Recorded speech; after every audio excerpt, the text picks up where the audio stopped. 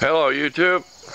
We're going to start giving you Friday updates on the house instead of all these videos. On the front I did it so you can see kind of the process of painting, but these are my tarps I got at Harbor Freight. 2 of them were free and 1 of them was $3, so we made out pretty good on there.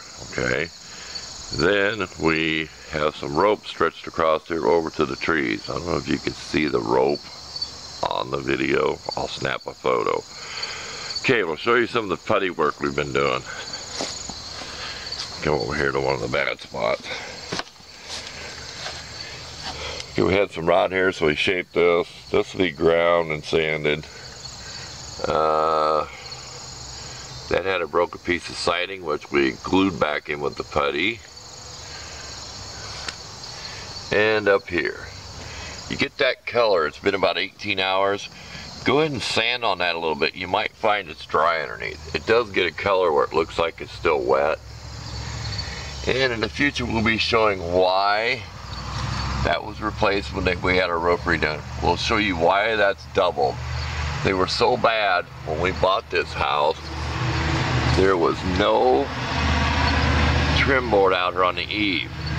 So you see where the nails are? We added blocks, nailed, screwed in, so the board would have something good to grab to. So when they put a new roof on, the new sheeting, the wood, is nailed to the old and the new.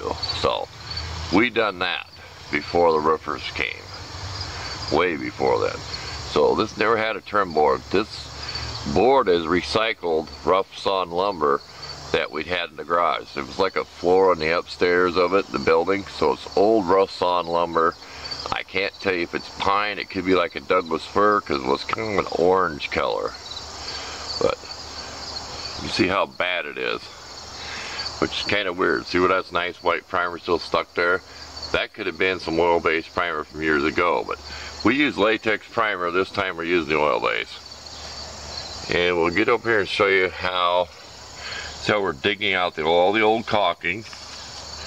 Then we'll prime this, and then we'll get the caulking in there. So we'll get primer, we'll shove it clear in there. We'll actually we've ruined the brush. You can do this by pushing primer in there so we know it's in the crack. Then we put the caulking over it. There, we'll get a little close up. So kind of gives you an idea of what it's been taking to do this. This is going to be messy getting up under there. So don't slop. I'll probably have a long sleeve shirt.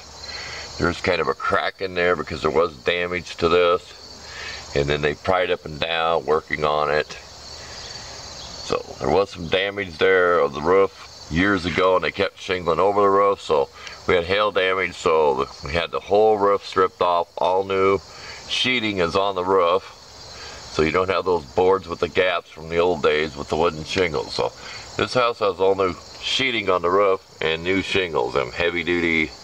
I'll snap a picture of it, of the shingles sometime. But there you go. We made this long enough. We'll give you some photos.